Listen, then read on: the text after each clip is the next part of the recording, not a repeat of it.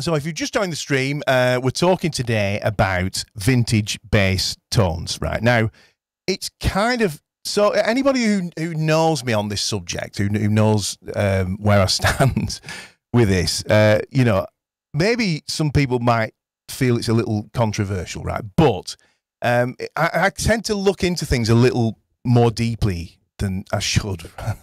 And so basically, a vintage bass tone, I've just written some notes here.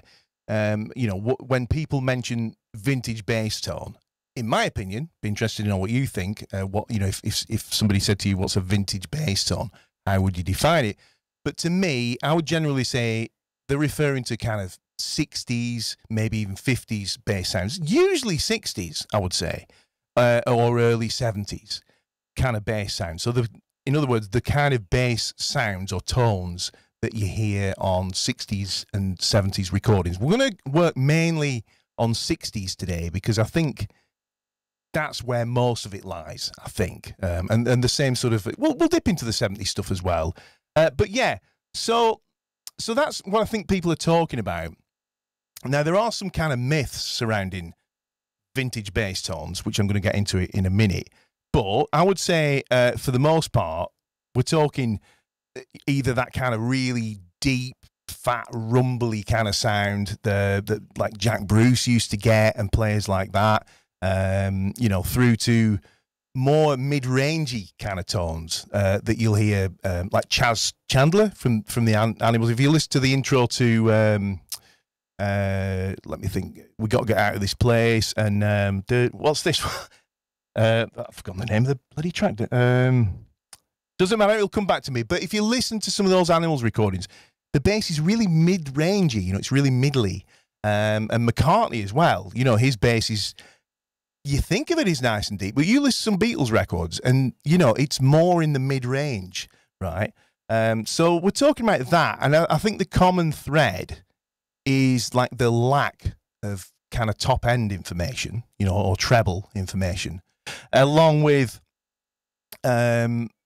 you know, that kind of, like I say, like that fat, you know, bottom end, and quite often like a quick decay. So the notes don't tend to sustain. You don't think generally, I'm talking earlier 60s stuff, you don't tend to think in terms of long sustained notes. It tends to be more boom and it's gone, right? So that's the kind of thing we're talking about. I'm just going to take a drink. Have we got any more comments or anything come in, Jan, we should look at quickly? Yeah, Gary's saying, I used to love Bruce Foxton's tone, more contemporary. Sorry, let me go back to this thing. More contemporary, though, or am I showing my age? Well, if you're showing your age, I'm showing mine more than, because I'm talking 60s. So it's modern in comparison. But that's the thing, actually, Gary.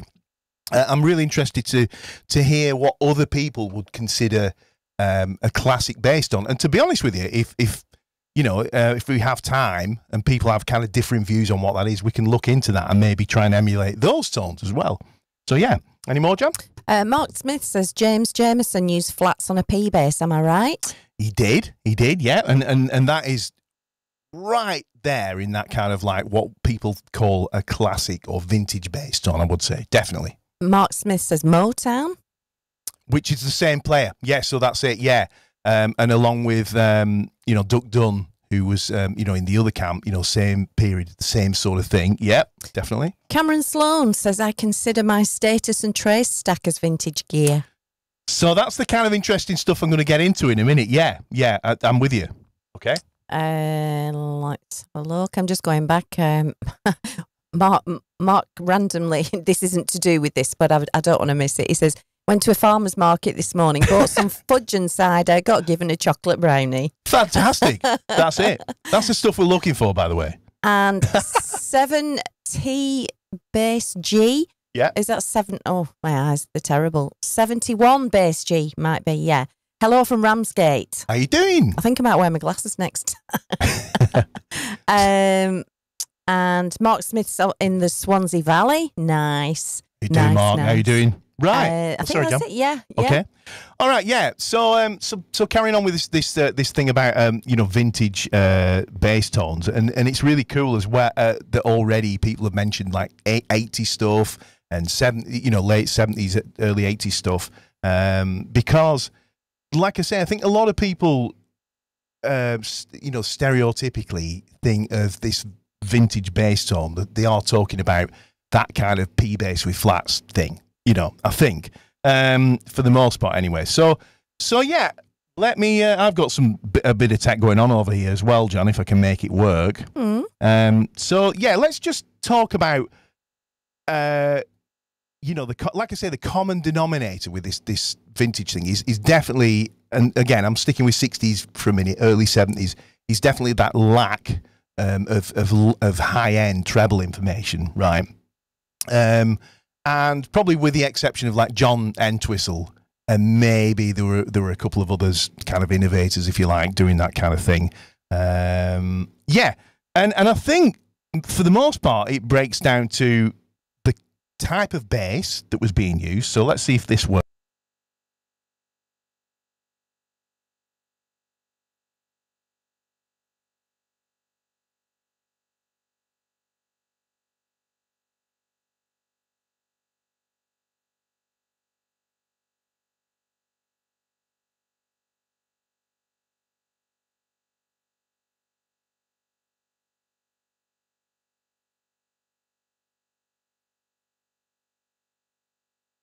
As Chas Chandler from the Animals, that's the kind of bass, that he was playing.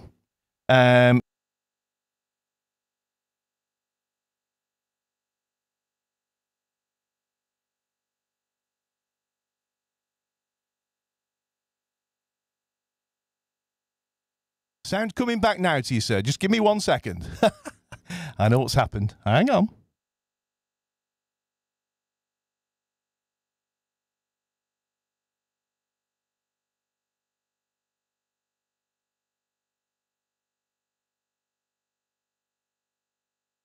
There we go. I apologise for that. Yeah, I was trying to be flash. So let me just quickly run through this again. Yeah, Fender P bass, Fender Jazz. These are all like typical classic instruments from the period. Hofner, like McCartney played. He made that very famous, of course. Epiphone Rivoli. So if you listen to the Animal stuff, Chas Chandler played one of those. This is the kind of bass that obviously it was an EB3, I think the one that Jack Bruce played that had 2 pickups, but essentially, that kind of thing. Scott, they're saying that the sound goes off when you show the stills, Gary says, and Keith Lewington. Yeah, not now though. Ah, cool. Yeah. And then, yeah, so we'll come back to that in a minute. So, sorry about the sound going off with the stills. It was my fault. So those are kind of, kind of like the holy grail of like classic basses, I think. And then you've got all your Burn stuff and Vox things and stuff like that. But they were generally kind of similar in some way to those, right? And so out of those basses, the Epiphone Rivoli and the Hofner, right? So Hofner is McCartney, Epiphone Rivoli, stuff like the Animals and what have you. Those 2 basses, if you just plug them in direct, if you pick one up today, put new strings on, whatever, plug it in direct to a desk, it's going to give you a very vintage kind of tone because that's just all they do. The Hofners are very hollow, completely hollow actually, and they just do that kind of woody, woolly, woofy kind of thing. The Rivoli's different because it's got some mad circuitry on it that either gives you just nothing but bass or nothing but like mid-range, right? Really interesting basses. Okay. So the other thing that people tend to think of as being a vintage bass tone, essential. Somebody's already mentioned it. Is flat wound strings, right? So flat wound strings again. They certainly added to that element of there not being much treble going on because they tend to not have as much high end information there, or. I wasn't there, but I'm guessing, if people weren't using flat wound strings, the round wound strings that they had would have been really old. I don't think it would have been a case of changing things because I think people back in those days would have been chasing that deep tone. They wouldn't have been trying to get away from it. They'd have been kind of embracing it. So any treble that showed up was probably kind of produced away anyway, right? So that's that. And then let me just, and of course, yeah, the the amp or recording method, again, a lot of bass was DI'd. Like McCartney DI'd his bass a lot. So if you don't know what that is, that's just where there's no amp involved. It's just he played through an amp in the studio, but the sound of the bass was recorded directly into the console, right? But again, with basses like the Hofner, it has that kind of tone we're talking about. Anyway, and then production techniques. So I think, you know, that goes. Sorry, if an amp was recorded, right? One or two things. You know, there weren't a lot of high power amps, right? So the first thing is that they just kind of break up. So that's why you hear a lot of kind of, you know, farty, buzzy kind of bass sounds on 60s records. Sounds kind of cool. You know, and then the other thing is that for a start, there was nothing that had tweeters in there, horns, right? A lot of bass players still don't like them, right? But there was nothing going on like that, I would have said, generally. I think Vox actually did make something like that, but they'll have dialed it out. But generally speaking, big 15s, 18s, stuff like that, you know, that doesn't reproduce a lot of high end. So you can see the common thread here, right? And I think back in the 60s, I've actually got, I wish I had the book with me, an old 60s bass tuition book, bass guitar. And it actually talks about the bass as, you know, just being there to create this low end kind of rumble and support the guitar players, right? You know, so that was what people were chasing. They're actually kind of after that tone, right? So I'm just going to take a little drink and take a breath and just see if we've got any more comments. And, you know, what are people saying about what their idea of vintage tone is, for example? Anything come in, Jan? Yeah, well, I just, Jim just says, hi, Scott and Jan, sorry I'm late. Hiya. Jim Chury, hi, Jim. David Milne comments, generally the bass had to stay out of the sonic space occupied by the horns. Yeah, yeah. And let's have a look. That was about the lost sound. Right, okay, yeah. Pat Delaney says, I owned a completely stock 59p bass for a while. Right. Everyone loved it except me. Hated it. Didn't connect with it at all. Not my sound. Right, yeah. Yeah, because I understand that, and we'll touch on that in a minute. Yeah, totally get where you're coming from. Yeah, so, and then we've got some questions which I've made a note of. Okay, well, all right. Later, if we can get through them. All right, so we'll ramp on a little bit. So let's talk about the myths, right? So there's like a bunch of myths surrounding all this stuff we just talked about. So the biggest one of all is that flat wound strings were kind of all that was available. Now, they probably were mostly what was available, to be fair. But round wound strings, I mean, Rotor Sound with John Entwistle developed round wound bass strings in the early 60s. You know, it wasn't even in the later 60s. So this is a mad thought for me anyway. And the other thing is that vintage basses, right, didn't exist in the 60s. They didn't exist because they were new. They were all new, right?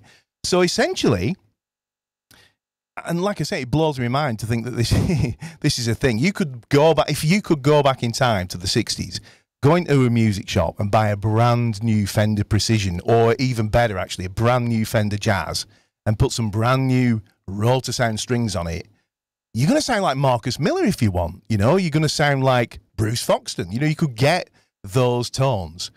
But nobody did because it was too early. That wasn't what people weren't ready for it, right?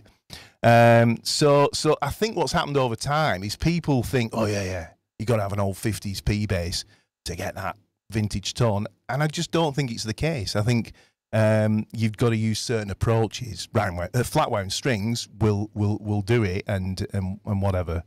But do you know what I'm saying? I think yeah, it's really interesting to think that Fender basses, you know, back then were, you know, they're the same as they are now, essentially, right? And put new strings on, and you'd have just as like modern or brighter tone as you get today. That's mad, isn't it, Jan? Yeah, well, interesting comment from 71 Bass G says, I think a lot of bass tone was a compromise due to the amps available at the time. This is it. See, I've mentioned that as one of the components. It's just a bunch of different elements, right?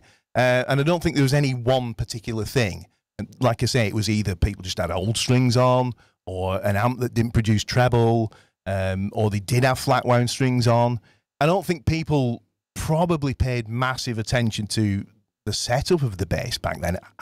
I guess, you know, because it would just, intended to do that woolly, woofy thing. And that is the tone that engineers would chase and probably even players. It was like probably the deeper, the fatter the tone, the more like, the better. So yeah, I find it really interesting. So that's kind of like a little bit of a myth. And I love that idea that somebody could have, really changed things. Entwistle was doing it, wasn't he? He was really pushing the envelope with that stuff. Jim's made an interesting point as well, because obviously there's the live thing with the amps. That would have been the live sound at the time. Yeah. But Jim said you struggle to hear the bass on the old 7 inches. And he said, I used to play the 7 inches at 78 to pick out the bass when I had to learn bass lines. That's a great thing. Right, Pre-YouTube. Right, yeah. So even in the recording of the basses, obviously the mixers and everything were obviously different. Absolutely, yeah. And that's a really cool thing that you used to slow it down so it pulled it out more. I love that. Because I know a lot of people speed it up so it sounds more guitar, but I get that because it was so rumbly, you're going to feel those frequencies more. Sorry, that was David Milne that commented about playing it at 78, but Jim pointed out... 78, you did speed it up, that's right. Yeah, you did the thing. Yeah, but Jim was saying you struggled to hear the bass on the old 7 inches. Yeah, definitely. So yeah, and another just interesting little fact as well is this doesn't apply to the 60s thing, and I know I said I'd talk about that more, but it's the fact that active basses are not a new thing at all, Again, people think of like, oh yeah, modern active bass, but they're not, they've like Burns had one going down in the 60s, believe it or not. Let me see if I can pull that up on the screen. This guy, that had some transistorized pickups, I believe. He wasn't particularly successful because it was very, it was prone to going wrong and you couldn't easily repair it. And also Vox, they were making, active basses. They did all kinds of mad stuff, did Vox. They put all kinds of weird circuitry in, like organs and stuff, So there was a lot of that mad stuff going on. And of course, in the 70s, Alembic, which Stanley Clarke played, and Wild basses and Music Man, they were all making active basses really, really early on. Like 70s, early 70s. What was the Stingray? Was it 74? Wild 73, something like that. Anyway, so yeah, very interesting. So with all that put to one side, what is the deal with trying to get that kind of sound on a modern? What we should do actually, let's listen to as near as a vintage bass as I've got, so we can hear what we're talking about. So we're going to use almost the right tools for a minute, and then we'll get into the way that I get these kind of tones without those tools. So while I change basses, Jan, any more questions or anything? Yeah, David Milne. Now, I don't know this. Is this a specific sound that they used to go for back in the 60s or whatever? It says felt picks on flat wound strings. He said he loves that sound. Yeah, that's a very cool thing, and I ain't got any felt picks. Was that a specific sort of thing that people were doing at a certain era? Well, I'm going to be honest. I know about the felt picks thing, but I've never had one, so I've never really been able to kind of look into that. But yeah, it was definitely a thing, and it gave you, a much softer attack than you get with a hard pick. It was because it's felt. It was hard felt, heartfelt. But yeah, good call, good point. Any more, Jan? No, that's it. I've got some questions for when you finish your. Okay, me do, dog. Doing your thing. Okay. So this bass I've got here, just out of interest, what are people's thoughts on that, by the way? The fact that, like a modern, brand new Fender Jazz or P bass, it's the same. It's kind of like the same as it was back there. Yes, they've made some changes and stuff. But what I mean is, there weren't vintage basses around that. Somebody actually made this comment on my Facebook. I'm struggling a bit to find my lead here, so I don't know if you want to pull one of those questions up, Jam. Yeah, okay.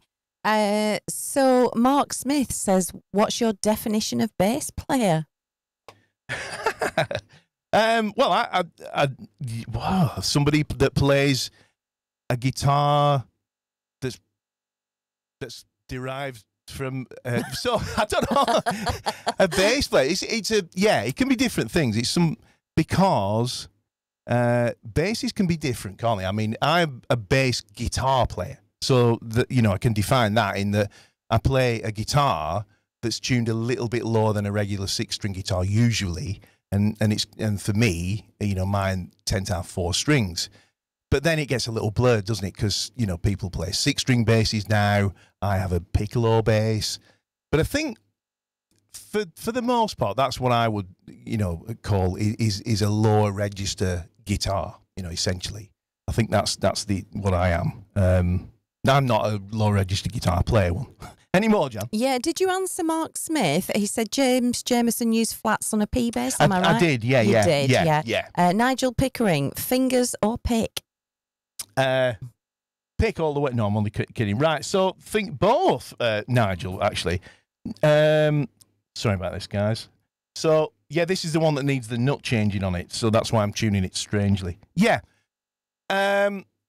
Both, really. There was that thing in the 80s, wasn't there, where, and maybe the 70s, where people were like, oh, you're not a proper bass player if you don't use your fingers and that. And I think that obviously has fizzled out now, but...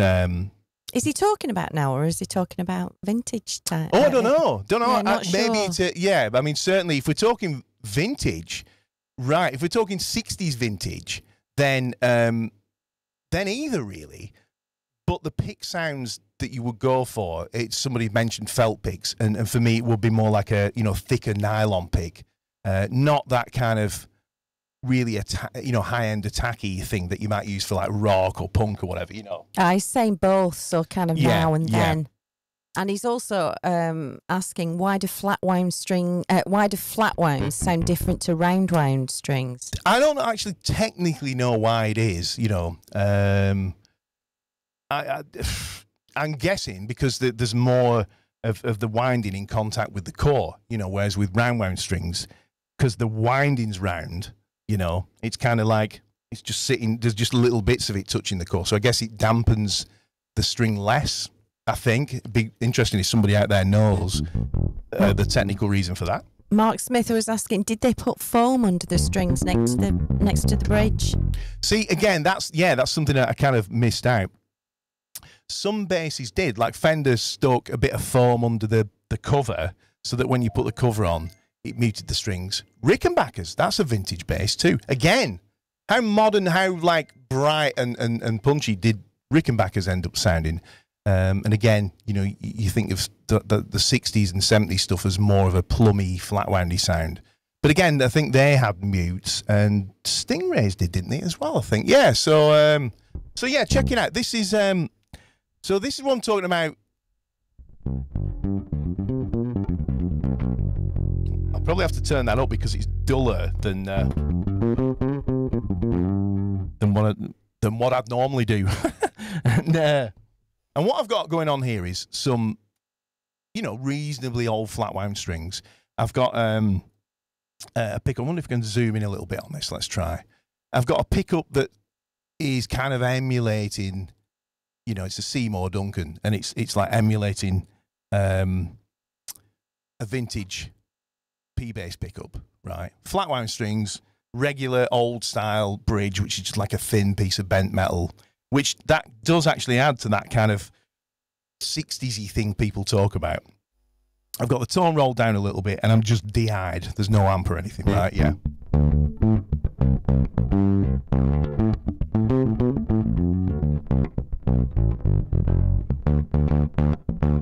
Right, so I think that's kind of ballpark, but I'm calling this vintage, right? This is kind of almost like using the right gear in inverted commas.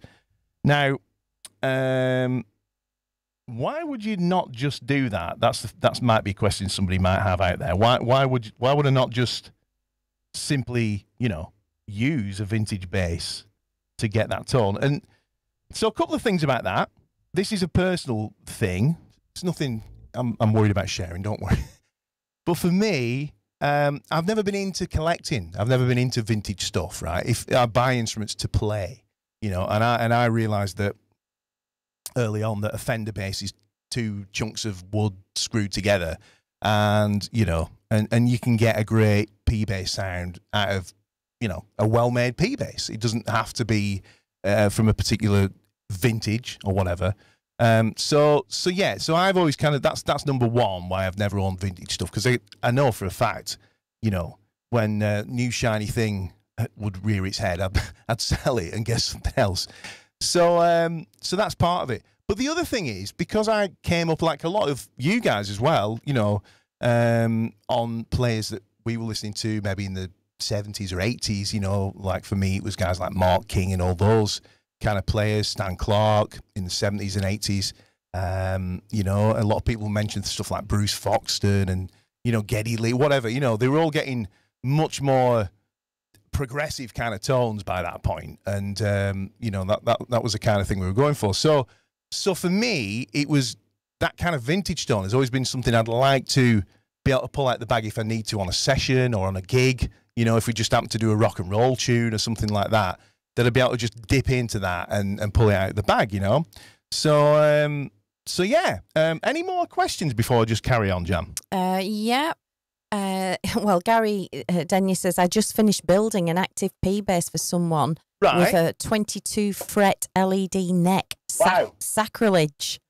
I love it. I love it. And Gary also commented on the strings. Roundwounds produce a more resonant, sustainable standing wave. There's a lot more to it than that, though. Materials, etc. Yeah. Like I said, I didn't pretend. Yeah, I wouldn't pretend to know the text. So thanks for that, Gary. Yeah. Yeah. So hopefully that answered Nigel, who also says studio's looking great, by the way. Thank you very much. David Milne says Carol Kay, Nuff Said. Yeah, that's another classic of that kind of tone we're talking about. Pick playing, of course, you know. Fantastic. Mark Smith says, personally, I much prefer roundwounds. Flats sound dull to me, but Scott can make anything sound good. Oh, too kind. It is a completely different sound, isn't it? Yeah, it is. So let's just go for that. Now, this is, you know, like, so really quick, that thing that somebody mentioned earlier about the, you know, the Trace Elliott stuff and things like that. This is what's really funny, is in the history of the bass guitar, right, those 60s sounds, and even 70s, but certainly 60s, those were sounds only a few years, really, after the bass was actually even invented, right? And you think how many decades have gone past that, right? So yeah, like now, you know, Mark King's, you know, JD tone is like way more vintage than, you know, when we were in the 80s listening to 60s stuff. It's mad, right? So yeah, it's kind of weird because I still think of, you know, like Stu Ham's tone in the 80s as very modern, but it's not really, is it now? I mean, it sounds great. It is still a modern tone. It doesn't even sound dated, but interesting, right? So yeah, so this is, you know, it's not working. This is a fully active bass that's got EMGs. Now that's funny, isn't it? Because EMGs have been around a long time too. Let me find out where it's not actually working first. The old test of not being plugged in. There we go. Doing well today, aren't I, Jan? Yeah. Right. Very well. There we go. There we go. Right. So yeah, so this has got like full, you know, active electronics. It's got EMG pickups in it, and it's got, I think I've got 18 volts going on, 2 batteries in there. It's got a bass cut and boost control and a treble cut and boost, and even an active balance control, right? So it's the pan part, but it does some kind of cool thing where, you know, when you put both pickups on at the same volume, you get that, what's it called? Gary will know, there's a word for it, I've forgotten, where the volume dips a little bit, but this kind of compensates for it. So it's a very, you know, it's about as active, it's about as far away from that. And it's got really lightweight 30 to 90 round wound strings. They're not brand new, they're a few weeks old, but that'll help with the vintage sound. Yeah, so you can hear it's totally different. Let me play the same sort of way I was playing that, right?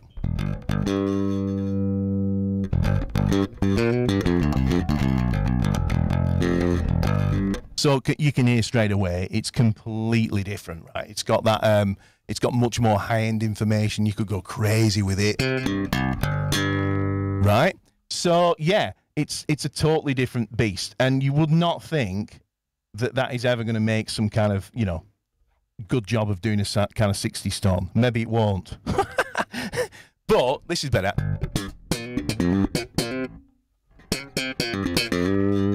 Okay, so before I crack into this, has anybody like come up with any suggestions, any ways that they emulate vintage bass tones other than changing the strings, which you can't do in the middle of a gig or something like that? No, they haven't actually. No? No, they haven't come up with their own ways that I can see that, unless I've missed some comments, but I don't think so. I need to ask a favour, Janet Whitley. What is it? Yeah.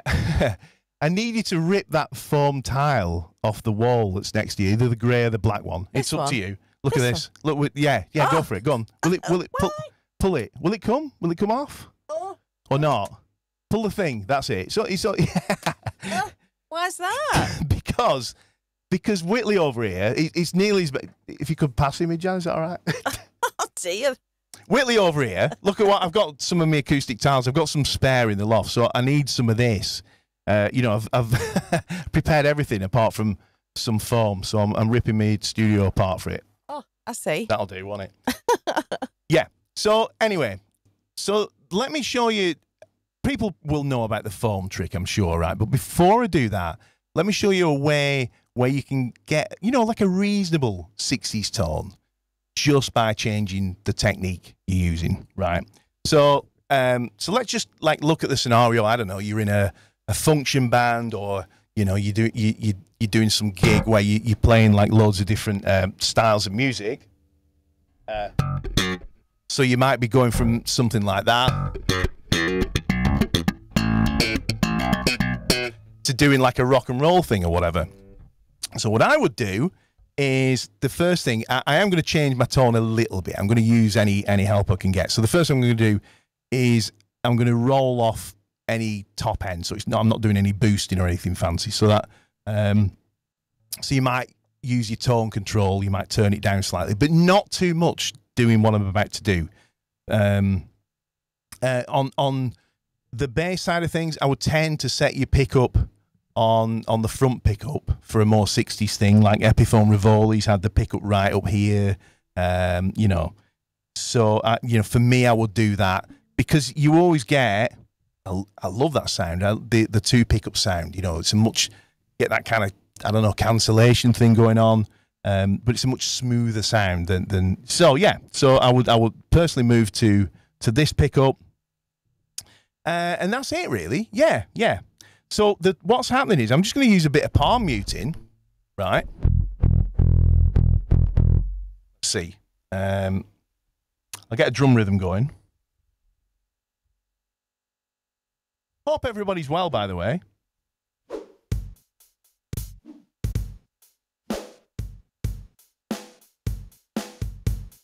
Kind of a 60s sort of bass, drum rhythm, I would say. Let's try this.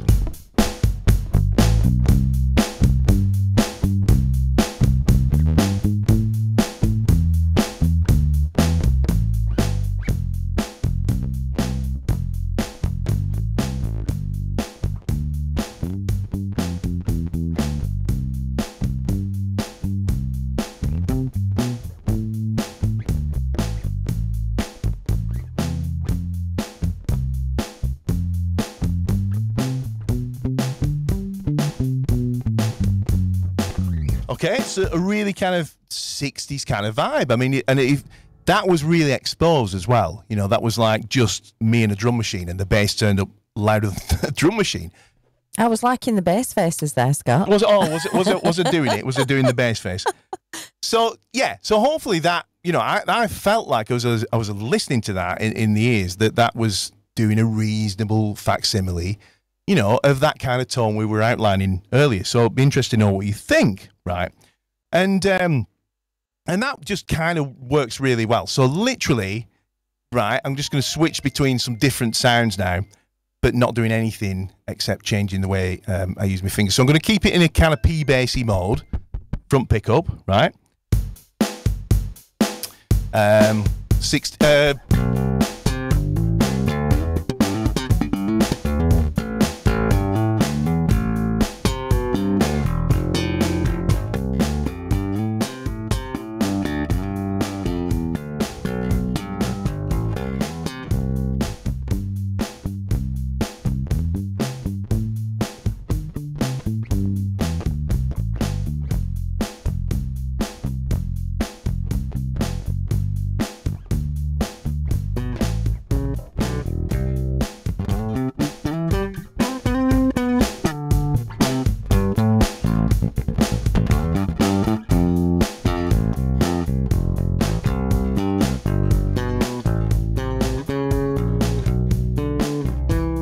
Okay, so, you know, just nothing changed but the fingers, but I think you'll agree three completely different sounds there, right? So, yeah, so that is, you know, is the kind of the most instant way you can do it. You know, you're doing nothing but changing the way you're playing. I think it's really effective. By the way, like bonus thing, that sound also does a reasonable facsimile of a double bass as well. I think I've spoken about this before. So if I get a swing rhythm going, so if you're doing some jazz stuff, some of you might use this already, right? Let me know. Let Janet know, and she'll let me know.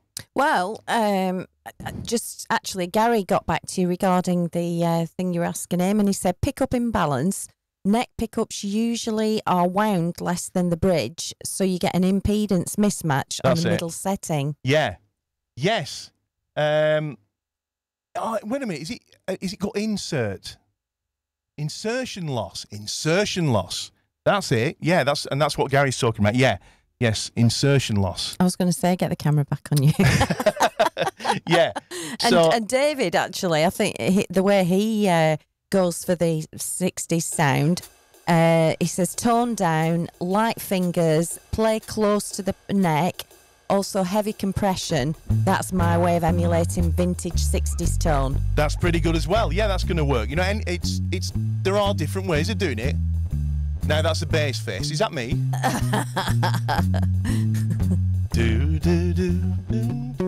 Mark Smith says thumb plucking.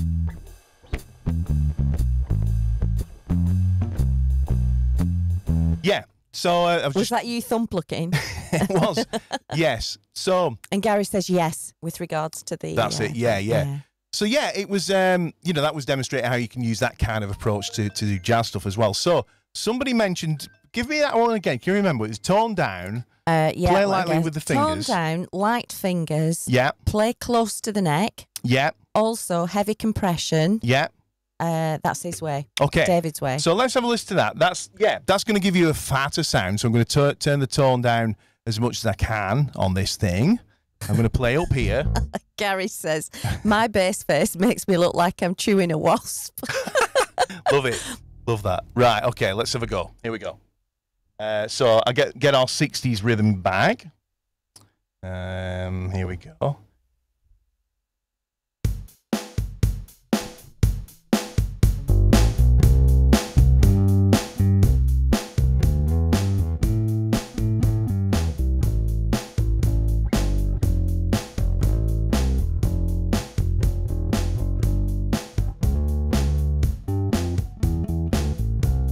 Yeah. So that's doing a good job. That's doing that's getting you closer to the kind of EBO kind of sound. And the reason is obviously they had the pickup. That's a Gibson basses. They had the pickup right up here, and with plucking there, you kind of hitting that spot. You know, and I don't know how that's coming through YouTube, but it's on Facebook. But it's a lot fatter sounding, a lot thicker. You know. But what it doesn't do is it doesn't deal with the kind of the shape of the note, right? So basically like really old strings or those 60s basses like Jameson was playing and things like that with the mute, you know, the bit of foam under the strings or the hollow-bodied instruments. What they do is they do like a very quick attack. So you get boom, you know, it's softer than it's not like, you know, it's not like that. Hey up, that, right? But the boom, and then it decays quickly, right? So let me show you the difference. I'll crank the bass a little bit, the instrument, not the bottom end. Hang on. Right. So here we go. This is like tone in the middle, so you can just hear what the notes are doing. And I'll turn the compression off for a minute so that it's not squashing the note at all. So this is no compression, right? This is just a single note, right? I know you could have sussed that out for yourself. All right. So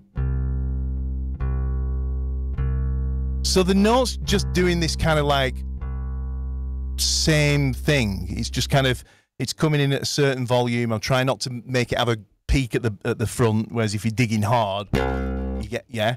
And then it's just kind of staying on. Now, what happened with a lot of those 60s basses was, and basses with old flat wounds is, you got this kind of, so you get, you know, if I could show you that waveform on the screen, you've got a bump at the beginning, right? And then it goes quiet and tails off, right? But there's an initial really quick, like, loss of volume after you've played it, boom, and then it doesn't sustain as much. And that actually, it's a sound thing. You can hear it happen. But more than that, it's a feel thing. It really changes the way things feel. You really notice it with like walking lines. Let me show you. Check this out, right? So we'll go back to that kind of swing thing, and for a minute.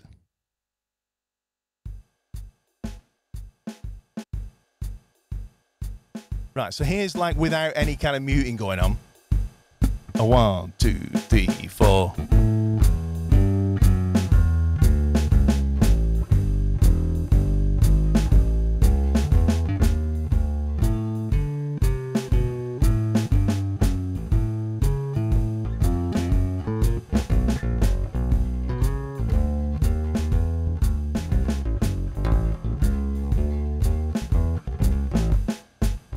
All right, and now I'm going to use that other approach where I kind of use some muting.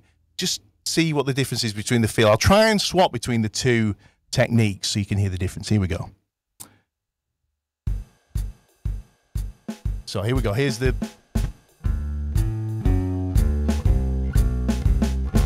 Ha.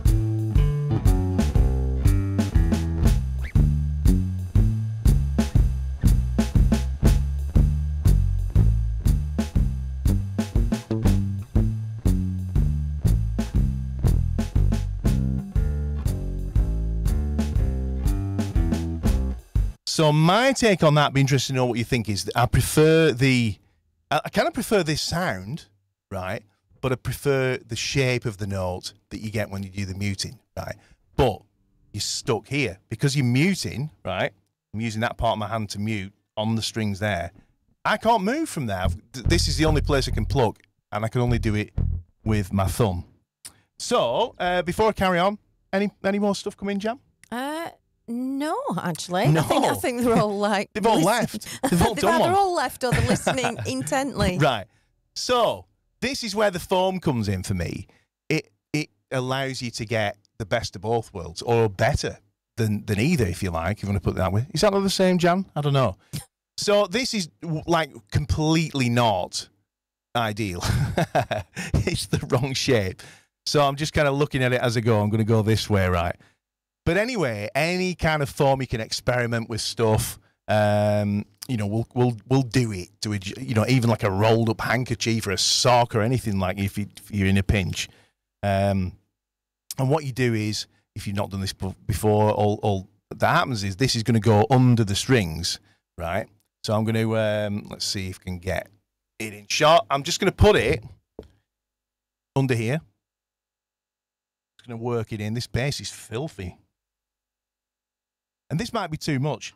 We'll just see. We'll just see. But what this is going to allow us to do, this is going to do the same kind of job as the palm muting, right? But it's going to leave us free to have fun and use whatever technique we want with the other hand. Now, this may be too much. Let's have a see. Not actually as much as I thought it would be, but there you go. But you can hear, you've got that same bow, It's not as pronounced, but you could mess around on this particular bass. You know, the bridge pickup's quite near the bridge, but if you've got more space, if you move the foam that way, you'll get a more pronounced muting effect, right? But it's near enough, right? Now, the first thing I'm going to do, because I'm now using my fingers, I can hear a lot more treble, right? Because I'm not, so what I'm going to do is roll some of the high end off. I don't want to roll too much off. I want there to be a hint of it there. And now I'm going to add some bottom end in to kind of fatten it up. This doesn't sound quite as fat as it did when I was using the palm muting, because it's not as extreme. Right? So, by the way, if you've got a passive bass, you'd probably just want to roll some of the treble off, okay? We haven't even looked at amps. You know, I'll just have a quick look at that in a minute. But this is all, the idea of this is just to be able to do it with what you've got, you know, like without having to worry about, you know, changing equipment too much. Yes, this is a bit tricky. You wouldn't really want to do this like in the middle of a song, but you could just, if you had a piece cut nicely, you could just stick it in there before you do like a rock and roll number, or a 60s thing or a 70s thing, right? So it's certainly easier than going and buying a vintage bass. Okay. Let's see how that works with the 60s kind of drum rhythm. You know, the straight ahead beat. See what you think.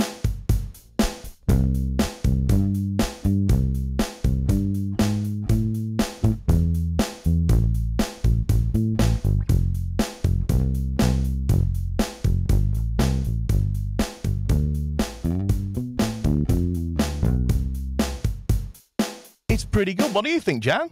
I think that sounds great. It's pretty good. How do you think that compares to the, you know, the muting? Does it sound similar? Have you got a preference on those two? Just do it again. Well, I have to take the foam off to the other one, Mrs. Whitley. Oh. Or do you not? Similar, you'd say? Similar, yes. Yeah, I'll get you out of that one.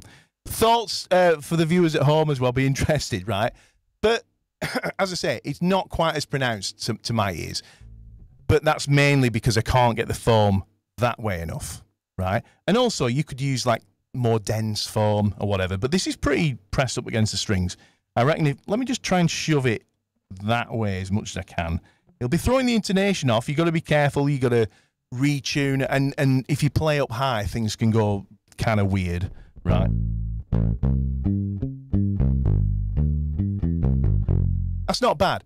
Now, what this allows me to do now is have complete freedom with my technique, but have that different shape to the note. So let's try, was it David's approach? David Milne, I believe. Yeah. Let's try David Milne's approach, but with this going on. And I know something I'm going to try in a minute, which is really cool as well, where, you know, I was talking about using this pickup for this, but you can do a really cool thing with that pickup when you've got the mute in there for like a double bass sound. So here we go. Let's put the drum rhythm on. And I'm going to try that thing. Wow.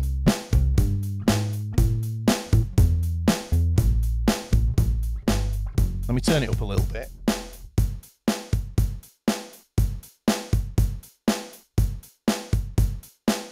Drums down. 1, 2, 3. Different key. F.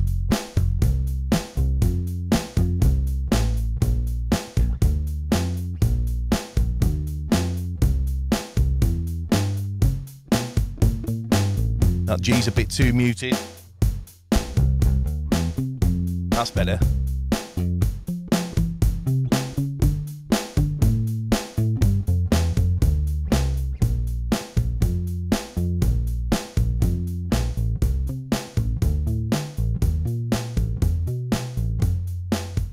So that, I think, is probably like the best result yet today.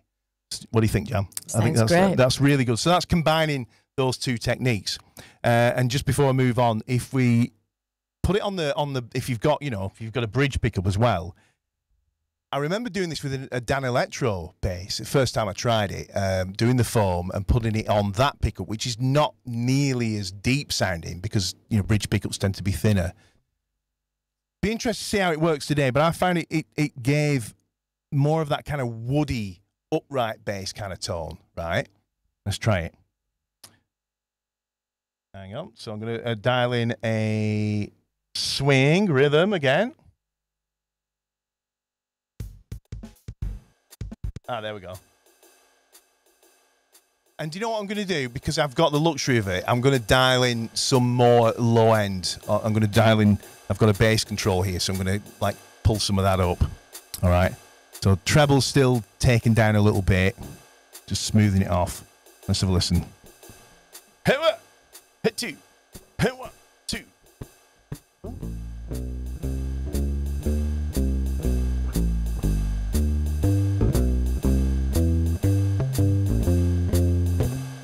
That's pretty cool. Let me just pull the bass up for the cats at home.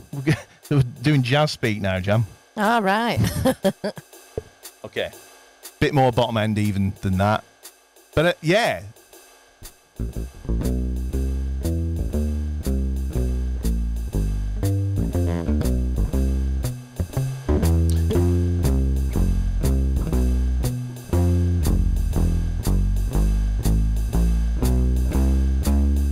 Yeah, so that's, in my mind, that's not a bad, sort of double bass kind of, representation, because you've got that whole shape of the note thing. It's doing the boom, boom, boom, but you've got that woody kind of growl you get from an actual upright. So, has there anything else come in, Jan?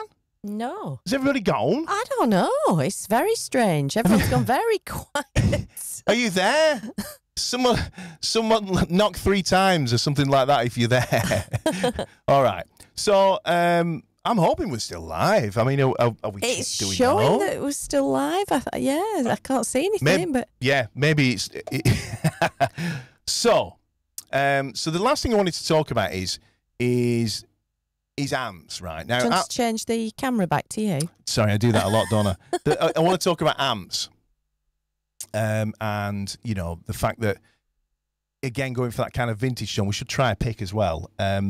Is again, you could turn the tweeter off if you've got tweeters or horns in a cab and you want to get that 60 sound. You could do that, but I think for me, if you can use your tone control to do it, it's more instant. You don't have to fiddle around and stuff like that. But having said that, if most of what you're going to do, and I think this is what it is, you've got to think what do I want to do most, particularly if it's like one instrument you're using. For me, I want to be able to switch from all kinds of different sounds, so that's why I've adopted these kind of techniques that allow me to do that 60s thing but also do other stuff as well. If you go down the full on, put flat wounds on, turn the tweeter off, do all that stuff, if that's your main thing, it makes sense. But for me, I like to be still nobody there, Jan. No. Let's just see if I can pull some comments up, because it just seemed kind of weird that nobody's. It says there's 16 people with us. All right. Well, it might still be working. But yeah, it's just strange. Everybody's usually chit chat. But have you had a look on your phone, perhaps, see if there's anything? Let me see. Ben's at the front door, right? So let's just try. Let's try a couple of things. I'm going to do something that makes sense for a minute. Something kind of practical, and I'm going to try a pick, right? And what I'm going to do, actually, I'm going to use, the old Jim Dunlop nylon vibe thing. So this kind of thing, if you know what I'm saying. Oh, crikey! Oh. Yeah, we are still live, aren't we? Yeah. Okay. And let's see how that sounds. I'm going to go back to the P bass pickup. All right.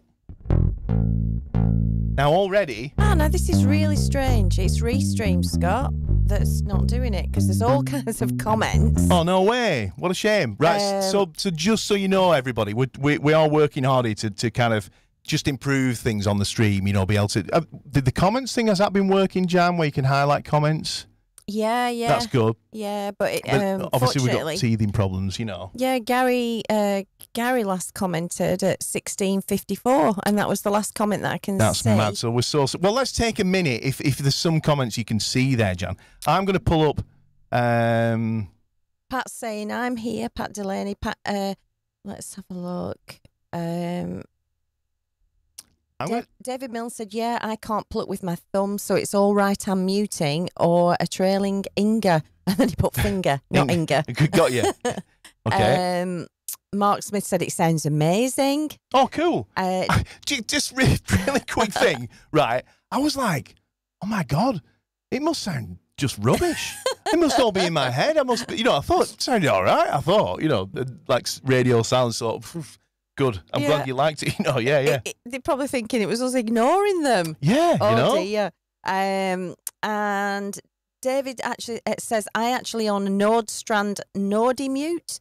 Forgot I had it until now.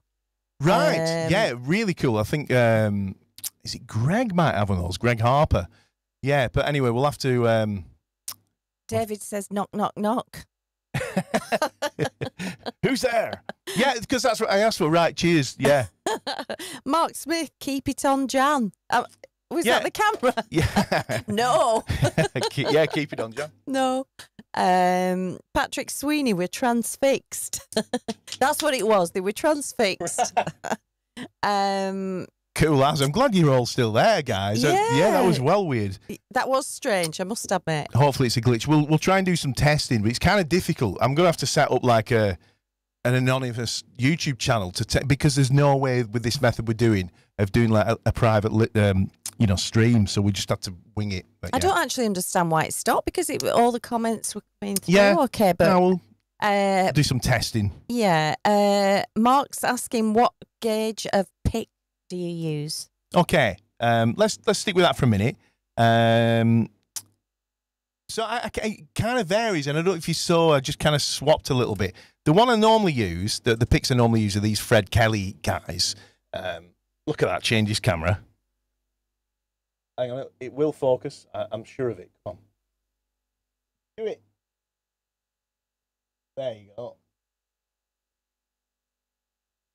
And they're pretty thin, pretty flexible, and they were the ones I really fell in love with when I was doing the big country stuff. They're just great, like really quick picks. They've got this really pointed attack is the best way I can explain it.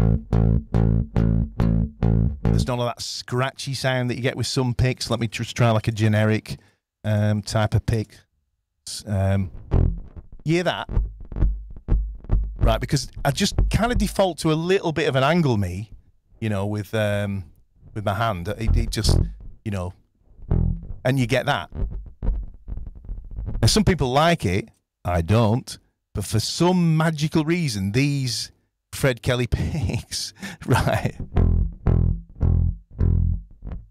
they virtually don't do it. Magic. So, yeah, they're really thin. But then again, with that, my mind went somewhere else. I don't mean that in a losing my mind way, but and I decided to use a Jim Dunlop that was like a 1 mil. I think it is the black ones, yeah, and they're kind of softer material, so you get a slightly smoother. I don't know if you can hear the difference. These are really attacky. The Fred Kelly, right? Bang, like a kick drum. Love those things.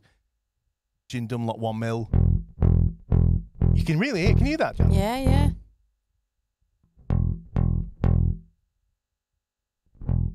Wow. Just goes to show it really, really makes a difference. So that's what I would probably have pulled out for doing 60 stuff to get slightly softer attack. Yeah.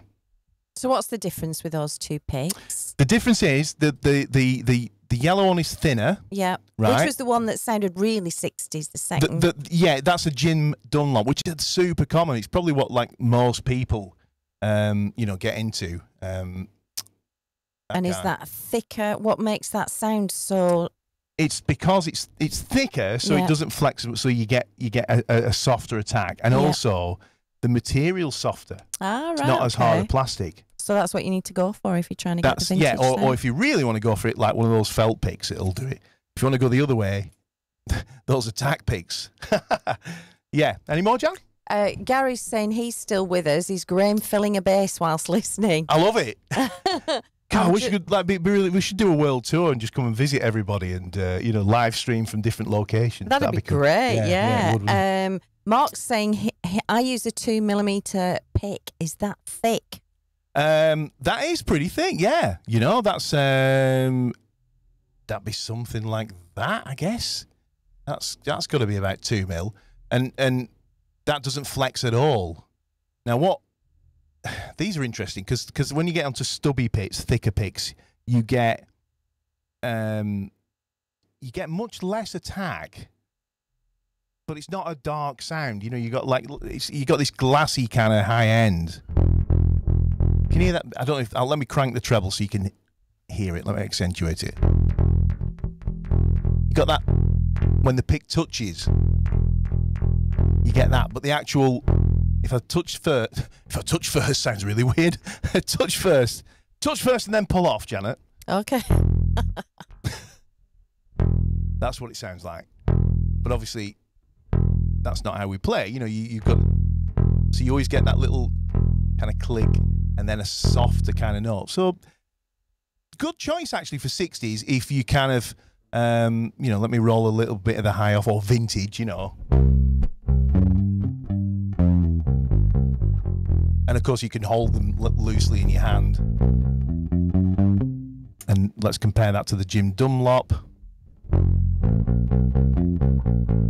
That's actually got lots more attack, but it's not as clicky as the thin one.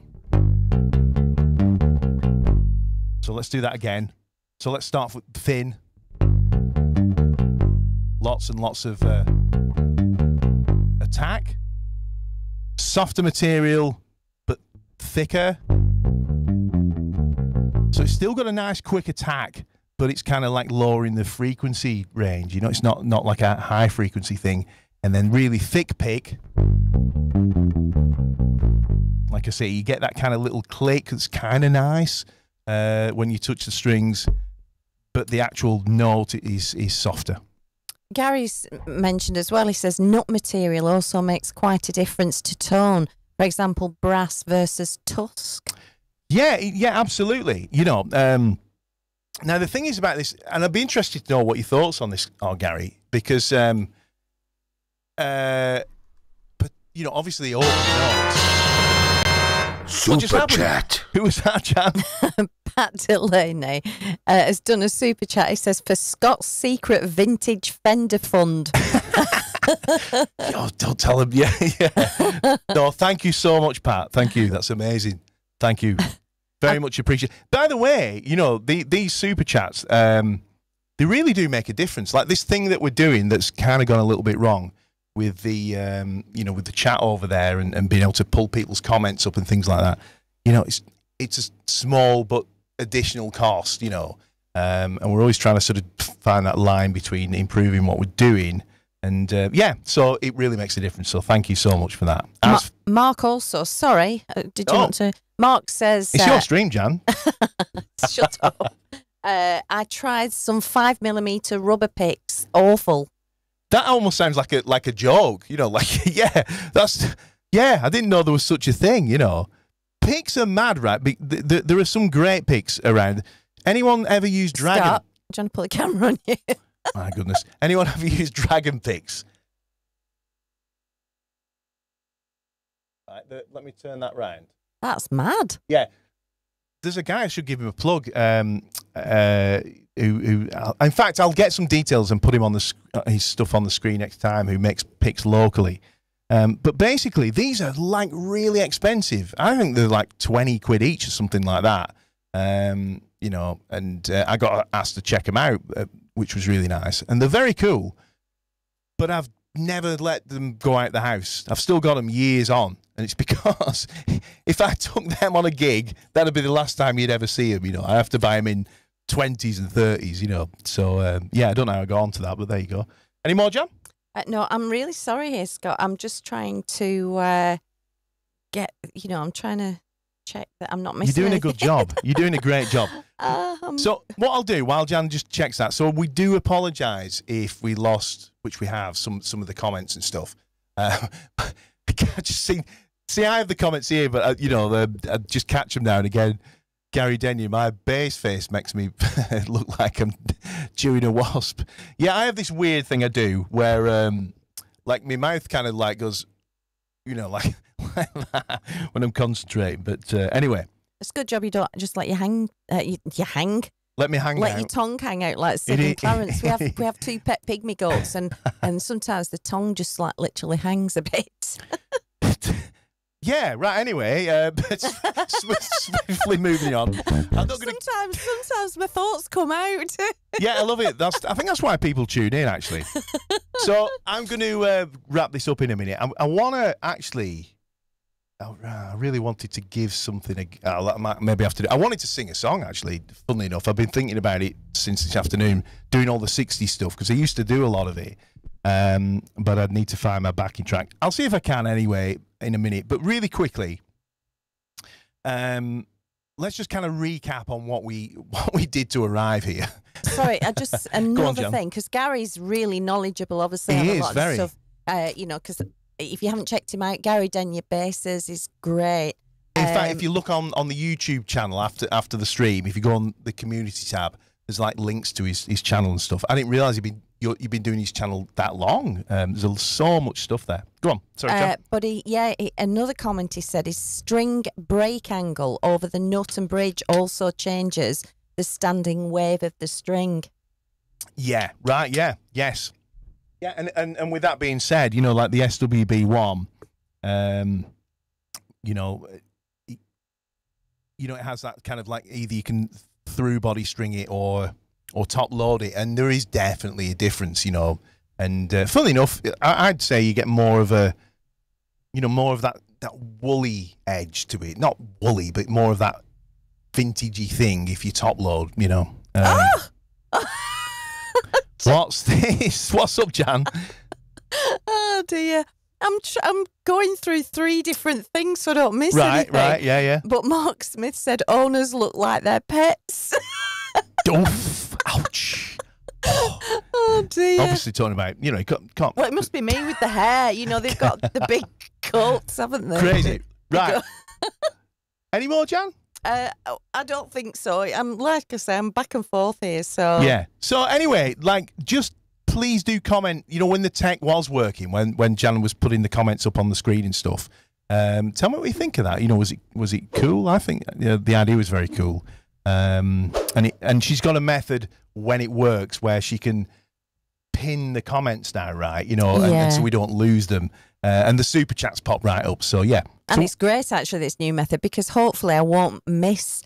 Well, that's when they're all appearing here, but I won't miss them because I can actually, clear the ones I've done. Yeah, she can pin into one side and kind of pull them out from the general chat, and then as time goes on, she can just literally, we're getting there, aren't we? We're getting there. I think so. Yeah. I don't know where we're getting. I don't know, but we're definitely getting there. So really quickly, let me just have a little fun for just a couple of minutes, right? And I'm not saying I didn't enjoy the rest of it. And what I'm going to do is I'm going to play like me, if you know what I mean. Do my thing. Just enjoy myself, do a bit of slapping and whatever, just for a couple of minutes. But using this stuff we've done to the bass, the foam thing, because that's I was doing a quick recap, wasn't I? So yeah, essentially, there were 2 main elements that we looked at. One is the shape of the note. In terms of attack and decay. People who are into synthesis and stuff will know all about that. We wanted it to have a quick attack and then a quick decay and then maybe just a little bit of sustain behind it. So I was using palm muting. So that's really an instant way you can just do on a gig or whatever, just for a few bars or something. With even a bright sound, you can tame it right down. And then David Milne was talking about this, this approach he uses for playing up near the neck, and that gives you an even more 60s kind of sound, but then you can't palm mute. So what we've done is we've done the muting, and now we can do that. And now what I'm going to do is just use that kind of approach and do all the stuff, and let's just see what it sounds like. It's a lot of fun, actually, because your bass responds really differently. That G is a little much. Let me just rip some foam off here. This is really technical stuff. Look at this. You're going to make precise measurements with this. Hang on. I reckon if I just pull some off there, and let's see how that's touching. See, I might be stupid, but it worked. right? So, yeah, here we go. Just say goodbye to Pat. He says, got to go See you, get Pat. food for the family. Catch you on the next one. Bye, people. Thank you. Bye, Pat. Cheers, Pat. Lovely to have you here as usual.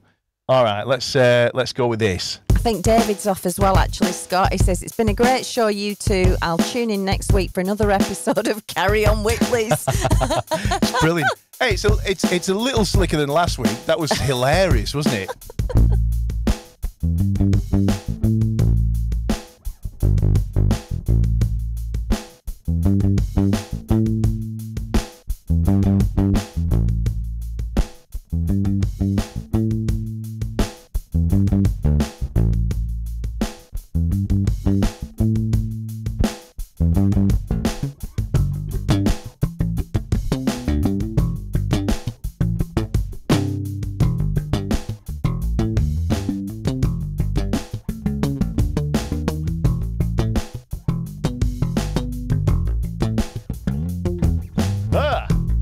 I'm in A, Jan. You're in A.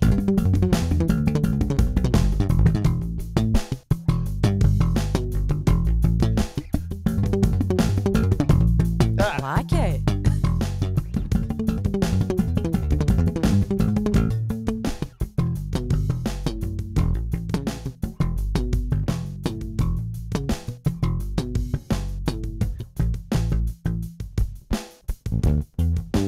That'll do. But that's, yeah, what a lot of fun. I mean, what a different sound. I mean, it's just mad, isn't it? Just off the back of doing this this live stream. And I'm definitely going to use that vibe on a track, you know. Like, I just don't think I'd think to do that. I think, you know, see if anybody agrees, you know, if you use these kind of techniques already, if you've used them in the past, you know, it would be like this, you know, oh, we're doing a 60s kind of thing. You know, or a Motown thing. I'll do the foam thing. I'll do all the 60s thing. I wouldn't think I'm going to do a funky thing. I'll put some foam rubber and slap the bass, you know. But how cool is that, right? Mark Smith's saying you should record a solo album. Yes, I should. I've got an EP out, actually. And again, in future streams, we'll have all the links ready to go and stuff. But if you go on Bandcamp, if you want to, you know, and search for Scott Whitley, there are a few tracks on there. But yeah, I'm working on an album. But yeah, that's a really cool sound. And it's really quick. The other thing I was going to do is use the very attacky pick, right, with the foam mute and the same settings. So it's the same settings I was using for the 60s thing. I think I've got a little more treble dialed in, if I'm honest. Right, let's try that. And let's spin the dial on 90 soul. What even is that? I don't even know what that is. It sounds too much like the other one. Let's go crazy. Funk rock.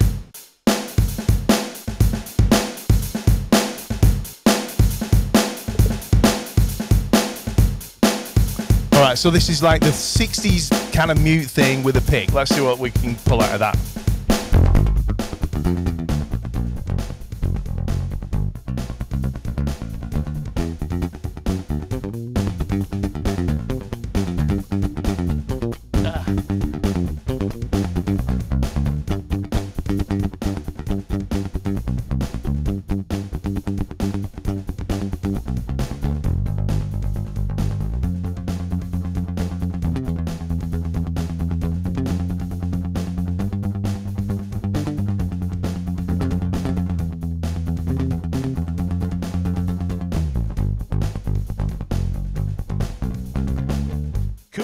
Yeah, I'm liking that. Another cool sound. The only thing about that is, because I tend to play with the pick back here, I was kind of finding, you know, I almost wanted to just do the palm muting anyway. Really quickly, let me try picking here.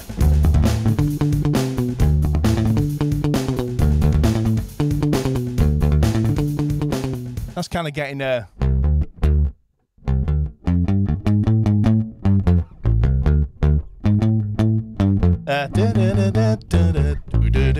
is that the Professionals or something like that? Or Sweeney, is it? I recognise it. Yeah, I'm not sure now.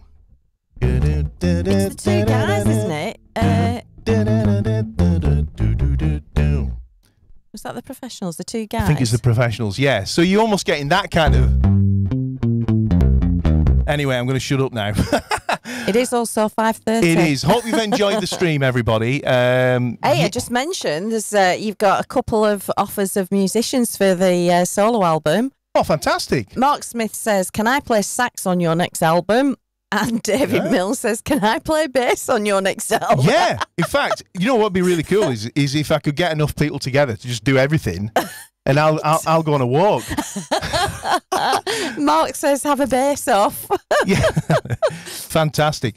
Yeah, we've got lots of plans, by the way. Thanks for sticking with us. You know, I really should tie these things down a little bit to an hour. But anyway, thank you for sticking with it. And, you know, we've got big plans for the future with these streams. We're just going to keep chip away each week and make them a little better.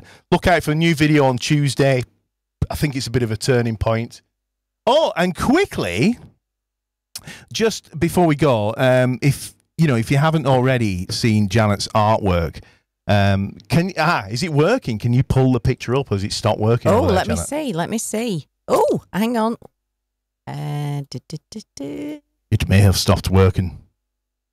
There we go. Is that there? Well, I can't see it, but yeah. I see it. So this is Jan's artwork. Jan is like really super, super talented when it comes to art. And I said, like, give yourself, give the channel a little plug. It's not a channel. It's you're on Instagram and Facebook, right, Jan? Yes. Now, how do I get? Oh dear, it doesn't want to go away. Does it not? Oh, here we go. Yes. So yeah, do check her stuff out. It still amazes me. It just blows my mind.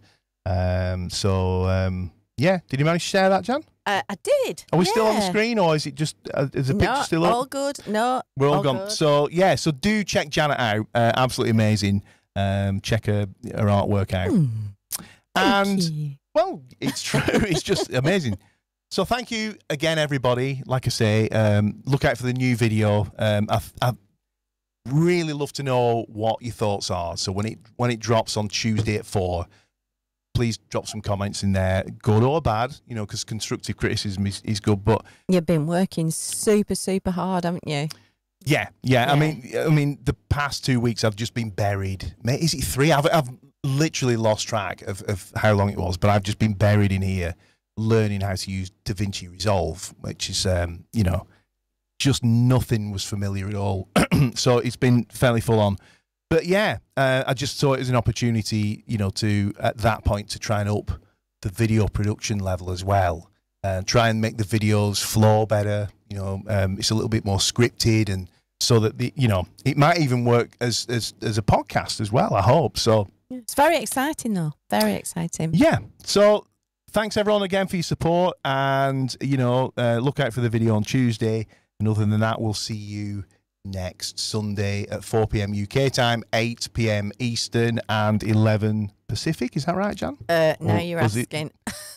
1 sec. We'll go with that.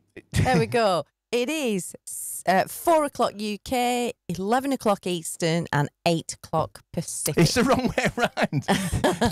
Right, okay. So, yeah, she said. I'll leave that on the screen. Yeah. See you then, guys.